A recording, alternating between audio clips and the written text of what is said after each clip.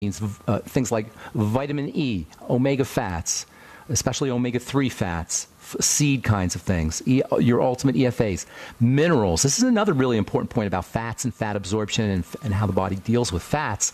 Minerals, a lot of the minerals utilize the same absorption pathways, absorption chemistry that the fats do. So anything that you need for the fatty system of the body, or anytime you have a problem with the fatty system of the body, you want to think about selenium, you want to think about zinc, you want to think about magnesium, especially for the prostate. Now, the ProstFX is a great longevity product. There's also a really cool, and this is in the, it's not a supplement, it's actually a steroid-like substance, a plant steroid, and it's called beta-cytosterol. And this stuff is unbelievable for prostate issues. In fact, get on the ProstFX, and for most people, beta-cytosterol, and then you might even want to get some extra beta-cytosterol. You can get that at a health food store. You'll notice results. If you get enough of that stuff, you'll notice results for the prostate within a week or less. So you can get, it's called beta-cytosterol. It's in your ProstFX. And then if you want more, it's spelled B-E-T-A. That's beta-cytosterol, S-I-T-O-S-T-E-R-O-L.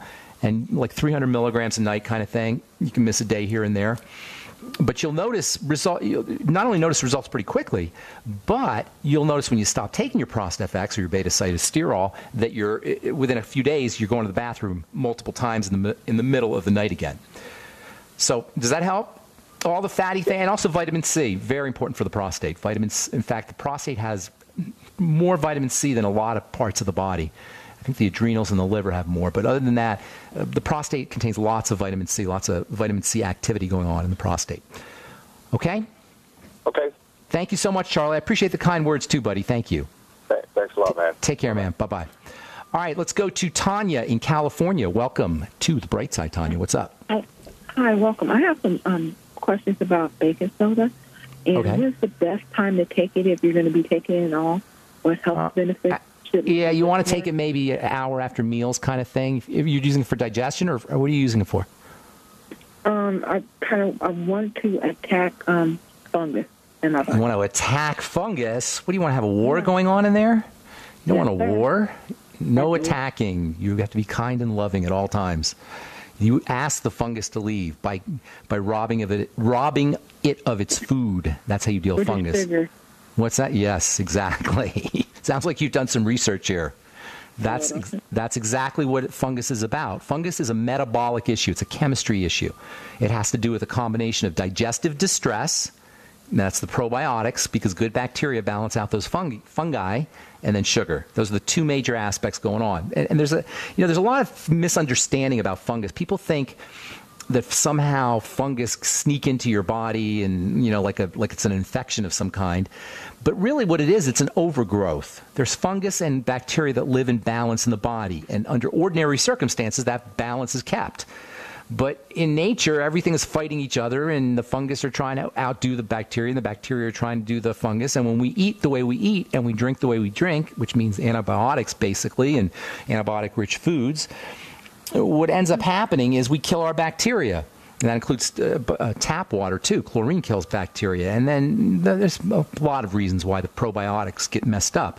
But from there, it becomes easy for the fungus to overgrow. And then when you eat sugar, the fungus love the sugar, they really proliferate. And so the key is the sugar issue and then the digestive issue with probiotics. Now, sodium bicarb will help you with your digestive system. As it turns out, we talk about acid all the time in the digestive tract. As it turns out, when the food leaves the stomach, it gets a big bath of sodium bicarb. It gets bathed with sodium bicarb when it goes into the intestine, if your pancreas is working correctly. So a lot of folks will take a little sodium bicarb an hour after meals.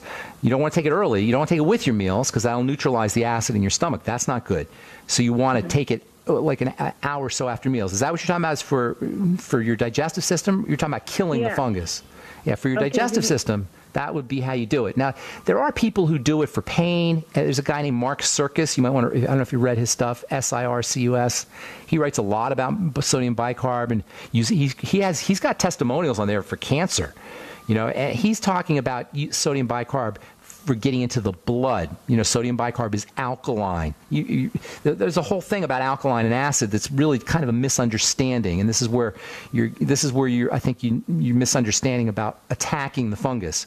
We think that this alkaline acid thing is something that we have to manipulate. It's not.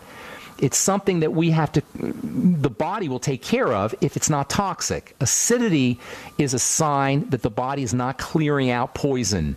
So yes, you can alkalinize with things like sodium bicarb and vegetables and such, but really, if you're toxic, you're going to be acidic, and alkalinizing isn't going to help. So you're not going to take care of toxicity just by alkalinizing.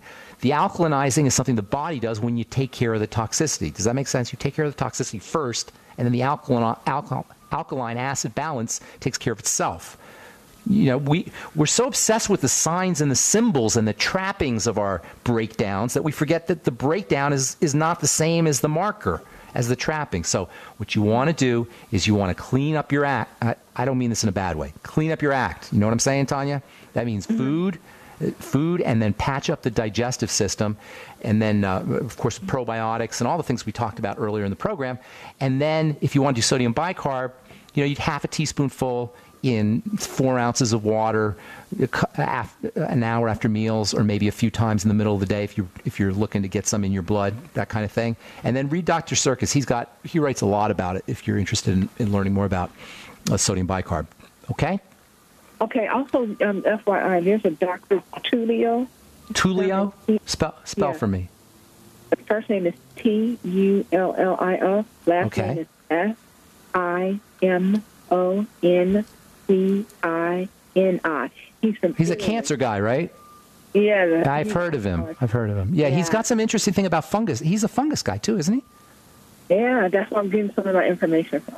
Okay, yeah. And does he talk about, so he talks, I think you're right now. Now that I remember, he talks about using bicarb for the fungus, right?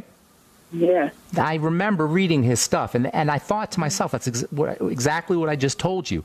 The fungus are not the cause of the cancer. They're a byproduct of the same dysfunction that causes the cancer. Does that make sense? But you should check out his stuff because he actually treated. He's cured. He's done some curing things, right? Yeah. With I remember. Check it out. I remember reading that. Thank you for reminding me. I appreciate that, Tanya. Thank you. Have a good day. Okay, take care. Bye-bye. Tullio Simoncini, that's his name. All right, thank you so much for listening, friends. I'm Pharmacist Ben.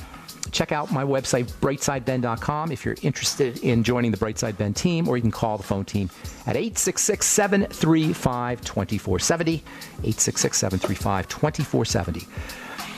All right, hope you have an awesome, wonderful, beautiful day. We'll continue talking hormone health and fats and the skin on our next Brightside episode. I'm Pharmacist Ben. We'll talk to y'all later. Bye for now.